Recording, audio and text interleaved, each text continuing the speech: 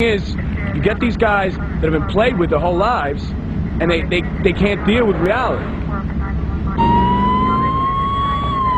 There's our suspect now. Put the gun down and don't jump into any boats. I got him.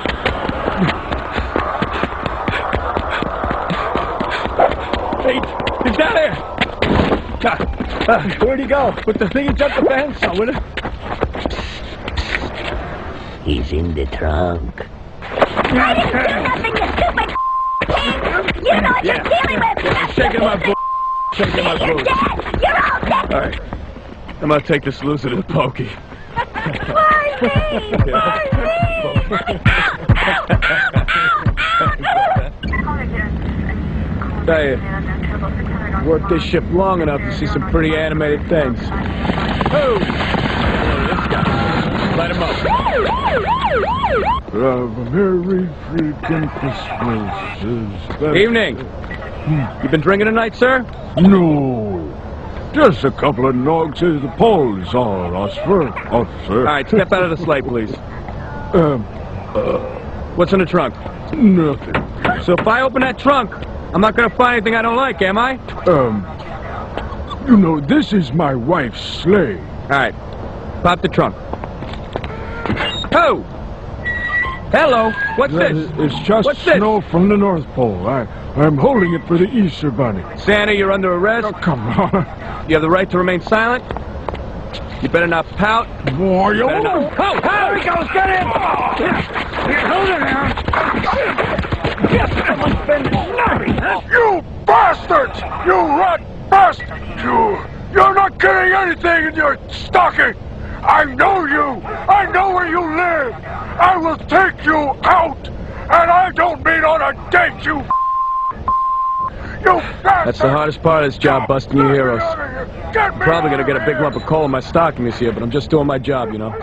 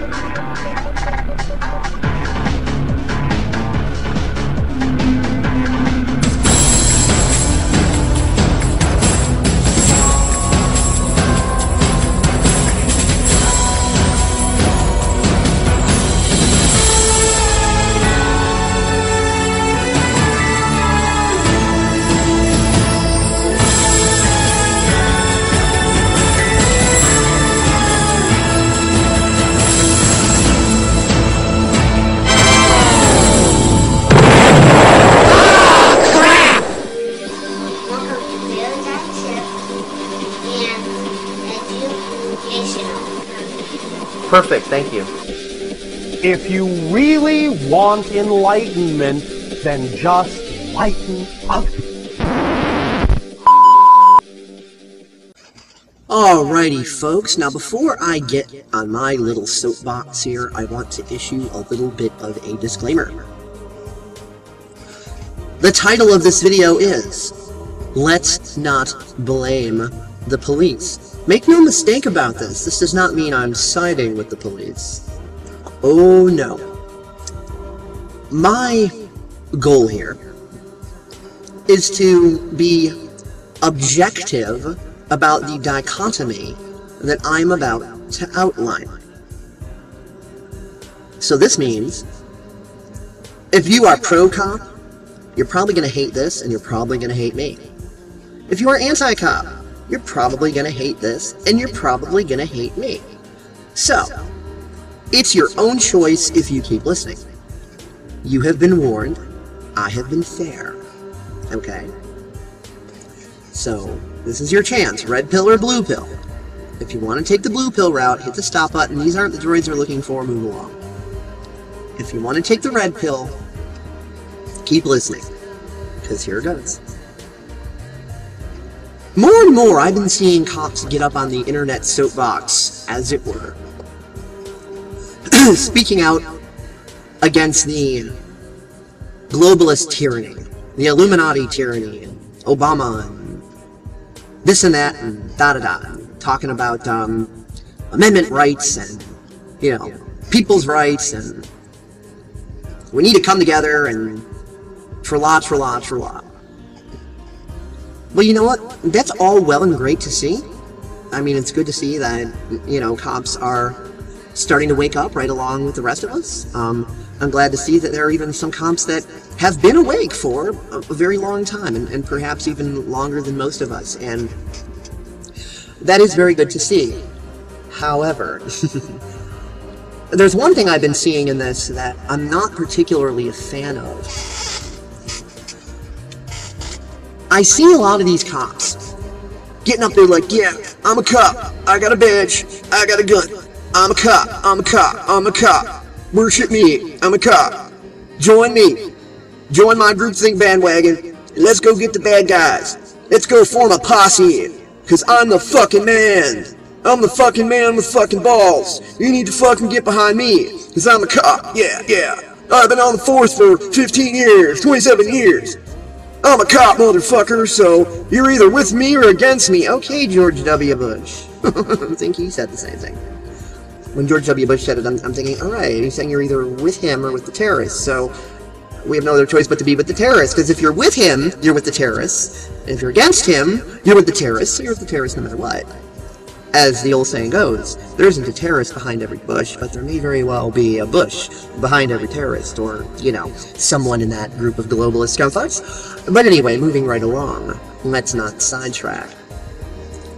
I want to share some information with you people, both police officers and non-police officers alike, that if you're not too angry with me and don't want to beat my face in for it right away, you know, or maybe you do, and then you give yourself a little time to take a few deep breaths, count to 15, and, you know, kind of calm down a little bit to process the information, that maybe this will be helpful for you, maybe this will be beneficial for you. It is my hope, at any rate. We'll see what happens. I respect your right to think what you think, and believe however you want to believe, and feel however you want to feel, so, you know, it's all good by me, whatever you decide to make of this. I, you know, completely respect your right to make of it whatever it is you want to make of it. So I digress. Yes, I ramble, I rant. It's what I do. Get over it. Anyway, so here's the deal. There's a lot of police corruption, like more than ever in like the history of anything. And now, just so you know, I live in Chicago. We're like third in the nation for police corruption. Right behind LA, which is right behind New York City, okay? So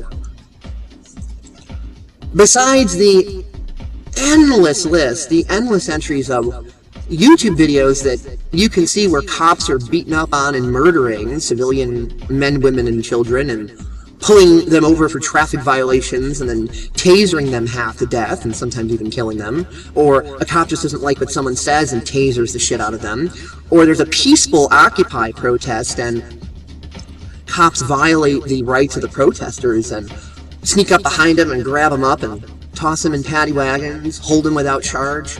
Oh man, this must be like a lawyer's wet dream with all the lawsuits being waged on that, let me tell you. But needless to say, especially in big cities like Chicago, now I can't speak for little towns or little suburbs or whatever, but especially in big cities like Chicago, police corruption is absolutely rampant. As a matter of fact, I mean, like, even in my personal experiences, I don't know too many people who can say otherwise in their experiences, at least not in Chicago. In my experiences, I've been fucked with by the cops so many times, I've lost count, okay? And just so you know, I have a spotless record. Not even so much as a ticket ever. Click it or ticket, not even that, nothing. I've never been arrested, never been in trouble for nothing. I've been a good boy, okay? Not bragging or anything. I'm just using that as a contrast to the fact that, yeah, I've been fucked with so many times by cops just because they can. Although there is one thing that I do like about the cops that tend to fuck with me. They admit that they don't know the law. I've been told many times, well, I'm not a lawyer, I'm a cop. Oh, if you want to know about the law, you're going to have to talk to a lawyer. They admit that they're adrenaline junkies. They admit that they are the law, that they're above the law. I've had cops say things like, I don't need to obey an order by a judge. I don't care what a judge says. Oh, and I mean, don't get me wrong, the judicial systems are completely fucking screwed too. Totally corrupt. I mean, a judge is a dictator and king. The law doesn't matter. If he wants to throw you in jail for no reason, by God, he's going to. This is the Fourth Reich, make no mistake. We live in Hitler's wet fucking dream. Hitler could not have done it this good. So, you know, I'm just, let me be clear, I'm not sticking up for the judicial system either. There was a time where, one time, somebody or another thought something was going down or something, and everything was peaceful, though. And the cops were called out. The cops were actually angry. They were pissed. I mean, they were telling us that they don't like the fact that it was peaceful, that they were hoping for a fight. One of them said, and I quote, "I live for this shit. This is why I do this." And they had the audacity to tell us that, basically, if some idiot happens to call the cops out again, and, you know, there's no fight going on, then everyone's going to jail. So, you know, apparently being peaceful is a crime. If the cops are called out, and you're not committing a crime, then that's a crime, and you're going to jail. If you're peaceful, that's a crime, and you're going to jail. So you can see how absolutely ridiculous this has gotten. Not to mention these days the entrance tests for the police academy that determine, you know, whether or not someone's going to end up being a police officer or not. They are totally geared towards pulling in these adrenaline junkie psychopaths who, you know, if not for the police academy, may very well have ended up as, you know, gangbangers or what have you. But at least they did well enough in school and stayed out of enough trouble to be able to qualify for the police academy, to pass that, and, you know, end up as a police officer. And, you know, this is a very big problem. So needless to say, if a cop is going to get up on their soapbox about, oh, New World Order this, Illuminati that, and corruption this, and our politicians are corrupt, and the people need to rise up and do something about it, and da-da-da. If you're one of those cops doing that, you better be willing to admit one of two things, okay? That number one, either you're a corrupt motherfucker and you're sick of the corruption, you've decided you're going to turn over a new leaf and be on the side of the people. Or you have to admit that you're a good cop that has never been in alignment with the corruption, but that there is police corruption. You need to stop covering for each other, covering for the boys in blue. You know, just because a boy in blue is a criminal and commits a crime, and you might be a boy in blue who isn't a criminal and isn't committing a crime, that doesn't mean you have to cover for them, just because they're a fellow police officer, okay?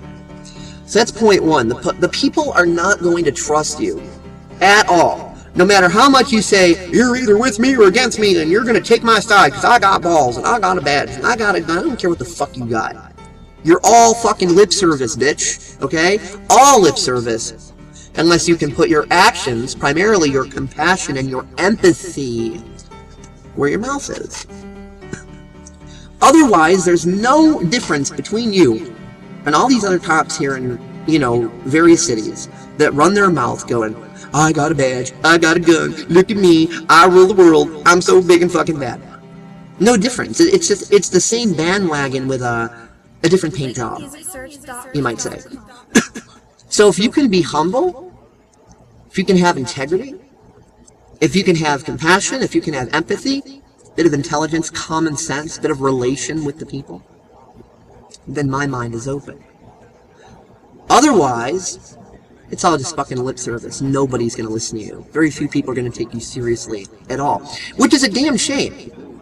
Especially if you are a natural-born frickin' leader who can rally people together, who can really do some good. You're fucked if you have no empathy. You're not going to be able to do shit.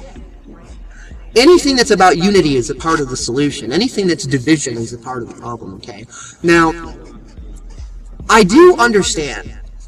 Don't get me wrong, I do understand that even the most arrogant of cops do have a lot of valid points. Let's put ourselves in their perspective for a moment, for those listening who are not cops. Okay? People in general, just as a standard rule, are ignorant and stupid and immature. They have the mental capacity of 3. Don't let the grown-ass bodies fool you, okay? The older they are just means they've had more time to practice being better fucking 3-year-olds tantruming irrationally. So these cops have to deal with this. And that can be kind of stressful, you know? I mean, can you imagine? Day after day after day? Dealing with goddamn idiots and not knowing whether or not any of those idiots is just gonna pull a gun and try to blow your fucking head off? You gotta see it from the cops' point of view as well. I mean, they're out there doing the best they can do, and they're dealing with all these idiots, and, you know, they're human too. Shit like that's gonna get to you after a while. You're gonna get a little cocky. You're gonna get a little arrogant. Maybe you might snap and go psycho and start offing some fucking children, like a lot of cops do. Or tasering pregnant mothers and things like that, that many, many, many cops do when they fucking snap. And, you know, on top of that, you know those ticket quotas that they're not allowed to admit they have, that you cops all know you have it. You're not allowed to say it, but you all know. Imagine the stress of that. So not only do you have to deal with all these frickin' idiots who may or may not kill you, depending on where you're at in your situation, and how much drugs the person you're dealing with is on or not, or how mentally stable they are or not, or what have you. On top of that, now you gotta play salesman for the police state. Which means you have to entrap people who might not even be doing anything wrong. You know why? Because you've got a ticket quota to make. And if you don't make it, you're fired. And that's the reality of it, people. That's what these cops have to deal with. They have to make their ticket quota, or they're fired. That means no paycheck, no pension. Them and their family might end up homeless. So they gotta do what they gotta do for their own survival. So, you know, you gotta kind of see it from the cop's perspective as well, okay? And if we want any of these cops to consider working with the people instead of against them, we have to show them that we can empathize with them too. That we can kind of see their point of view, their perspective. Because we can't just sit here and say, hey bitch, you gotta have some empathy and compassion and see it from my perspective, if we're not willing to see it from theirs. You know, it don't work that fucking way. You know, if you're gonna be a hater, hating cops just to hate, then you're just as much of a part of the problem as the corrupt cops that are, you know, killing kids and beating up on women and all this other shit and, you know, gunning down fucking elderly and all this other abusive shit, tasering teenagers at Occupy protests just because you can, and macing little girls in the face and all this other shit that you see. Anybody who's just hating cops just to hate is every bit as bad as the cops that they hate. Sorry, you're a part of the problem, not the solution. The solution is unity. The solution is coming together. The solution is having the balls to be open-minded, maybe relate to each other a little bit instead of getting on our high horses like, oh yeah, I'm a cop, I know it all, so shut the fuck up, or, oh yeah, I'm a cop hater, cops are dirty motherfuckers, so you know, it's still a dichotomy. It's an energetic vampirism. It's just one side feeding off the other, and, you know, that's all just a part of the problem. So I'm not here to do that. I'm not here to be pro-cop, anti-cop, or pro or anti any fucking thing. The only thing I'm here to do is outline the physics of the problem, hoping that maybe you guys can be a little more solutions-oriented. Maybe I'm giving you something to think about. Because police right now have a worse approval rating than the worst politicians in history. Police approval rating right now is fucking 0. I mean, personally, unless there's like someone bleeding on the frickin' floor or something uber serious that I know I can't handle on my own, then I will not call 911. I mean, if I even halfway remotely think I can handle something on my own, I will not call 911. Because every time you call 911 thinking you're a good person, trying to do the good right thing, the boys in blue come and they fuck with you. They treat you like the enemy, because they see everybody as the enemy. It goes back to what I said before, look at all the shit they deal with.